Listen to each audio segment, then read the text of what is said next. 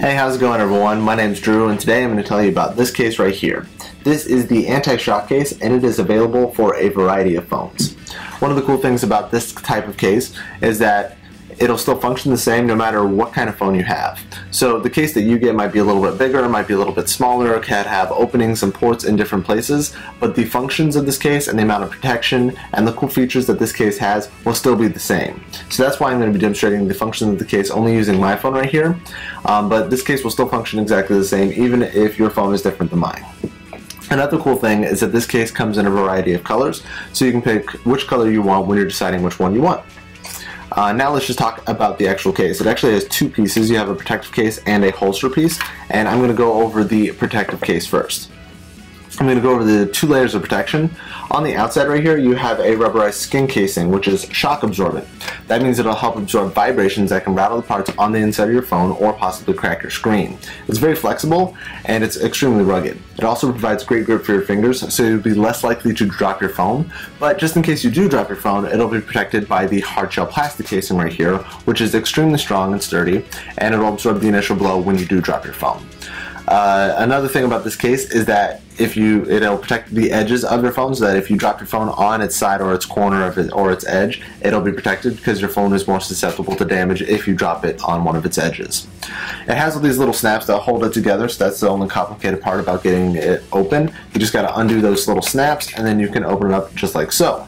Then what you want to do is you want to take the back piece right here and you want to just place your phone in just like so, and then you want to take the front piece and you just want to place it over top, and you want to do it just like so, and then you can snap everything on there just like that, and you just want to make sure everything snaps on there correctly. You don't want any little gaps or anything, so that way it provides the maximum protection.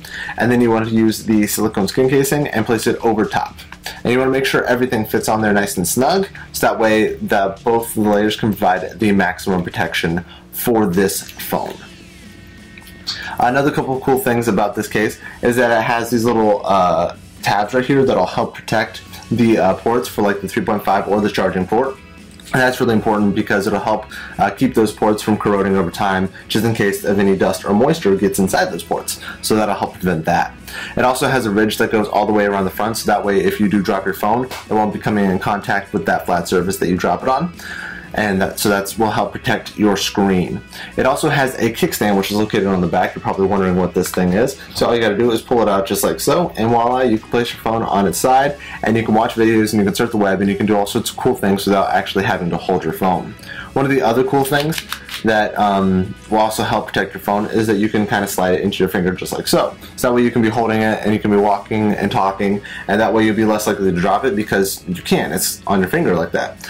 So that way if the rubberized casing fails and you actually accidentally slip and drop your phone, this ring will also help prevent you from dropping your phone. But just in case you do drop it, it has these two layers to help protect it.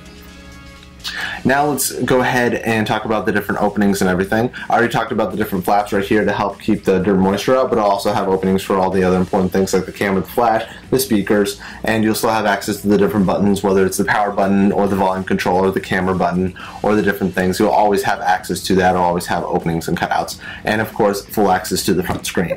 Now let's talk about the holster piece. It fits perfectly in just like so, and this is really handy because the screen faces inward, so that way if you walk by a table and the corner of the table hits it, it'll be hitting the protective case and not your screen. Now you can face the screen out forward, but it would be advised to have the screen facing inward so that way you don't have any run-ins with tables or anything or possibly damage your phone.